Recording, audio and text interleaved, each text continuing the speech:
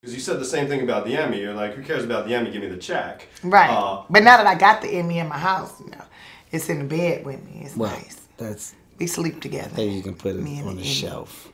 It deserves to be on the shelf. You don't have to do that. It's nice. It's a little hard, but I like it hard. All right. Sometimes it's cold. I'm sorry. But it warms up once I hold it close to my body. I apologize. I have to be careful which way I hold it because I could get stabbed in the middle of the night. Yeah, that's what I'm saying. It's hard, but it's pointy. So. Yeah, you would know if you have one. You would put it in the bed with you and your wife, I'm sure. And it must have been so incredible being on set. I mean, how outrageous was making this film? It had to be. What was the hardest that you guys laughed when you were making during the production? So many, man. So many. I mean, you know, you're working with a group of people that come to have fun, that come to bring their A game and raise the bar with the material. So we can talk about our classroom days where everybody's in the room where we're all together and we're ping-ponging off of one another. You know, this joke is setting up this one and the speed. Like, those were the days that were funny. Like, when this person, the day when I had to tell my speech, when I had to introduce myself. Yes. And everybody's cutting me off. Yes. Ron was like, he lying.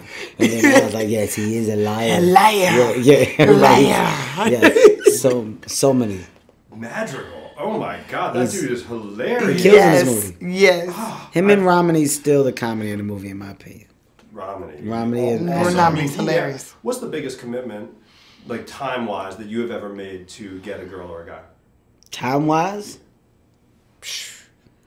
Young me? Jesus. Young me had put time in. Young me used to wear sneaks that was too big because I thought the girls would like me because I had big feet. So I would wear sneaks that was flopping all over the place.